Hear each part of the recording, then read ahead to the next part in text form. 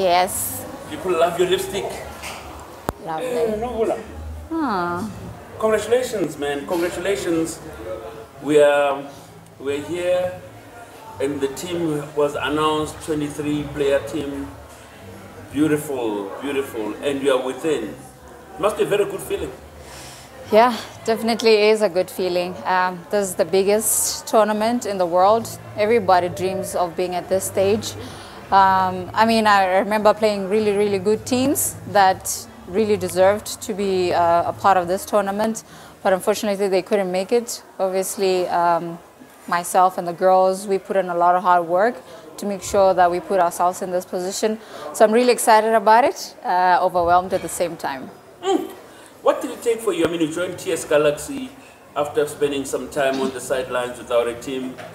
What made you to go to TS Galaxy? Because I remember when you were signed then, unveiled, I was like, will she play? What will she do? How will she do? Because she was out of Banyana. So what worked for you? What worked for me was definitely, first of all, trying to find a new team. I was in Spain, as we know, last year, and it's extremely difficult that side. And unfortunately, I couldn't renew my contract. So I decided to come back home and then joined TS Galaxy. You know, Tim Sukazi did a wonderful thing by forming a women's team, which helped a lot of the girls in the Hollywood Bets Women's Soccer League, because it strengthened the league. Mamelodi Sundowns, for example, they've been a team that's been dominating for years and years. So for them, you know, for us to kind of just give them a little bit of a resistance. I mean, they still are dominant to this day, but my move to TS Galaxy was one where I could get game time. I could be in a team that I felt that they would take care of me and I would really do well in. You joined TS Galaxy. Why TS Galaxy? When there was Sundowns, when there was Royal AM, why TS? People offer you contracts, right? People come to you, they approach you. I don't remember having any approach from Sundowns being interested in me. I don't know if they knew whether I was a free agent or not, but you know, that's out of the bag. You know, I don't know how that went out, but I accepted TS Galaxy from the get-go because it's a new team. It's fresh. Nobody knows what to expect from them. So many good players coming from different teams coming together at TS Galaxy. So I took that. I saw you scooping the player of the match the other day, and I was looking at your socials and I was saying, somebody is getting game time and somebody is getting big things. Must be a good feeling. Yeah, no, absolutely. It's always good to give a good performance, you know, especially in a team that has so much high hopes for you and that expects so much from me, because, you know, I play for the national team. I'm considered as one of the most experienced players on the team, you know, with the likes of Mamelo, Mpumi, Vivo, Busisi Wentimeni, and there are many other girls who've never been in the national team but who are doing extremely well, like Erin Hertz, Precious Seshweni. Those are really, really good players that could actually make it far or are actually helping the team. Let's go back to the big one. 23-player squad. You made it. Yes. So yeah, the time to cross fingers is over now. I made it. I'm excited about it, but it's never over until I really get to Australia, where I put my foot on that field, because tomorrow it's back to training again. Tomorrow we're having a double session. We have we have training in the morning and gym in the afternoon. It's tough at camp. The coach really wants us in top shape. They really want us to do well at the World Cup, so it's difficult. Taking from the World Cup, talking the World Cup now, taking from the WAFCON experience, what is it that you're taking into this World Cup, knowing that you've already been chosen within the 23, among the 23 players, and looking at how you guys did in the WAFCON and going into the World Cup now? It's a big stage now. Absolutely. Confidence would be the first thing. We were extremely confident at WAFCON that we were going to win that trophy. So in going to the World Cup, we may have different objectives in terms of that, but the first thing that we take is confidence. The girls are determined, they are dedicated, no doubt about commitment. So with that being said, also there's some girls that played in the World Cup in 2019. We rely on them to just guide us a little bit about the intensity, the pressure that's there, and what to expect from the teams that we're going to be playing. So it's going to be a tough tournament, but we're looking forward for it. Looking at your group, where do you think the stumbling block may be? And when you count your points from the top of your head, where do you think, here we can get 1 point, here we can get 3? What are you looking at?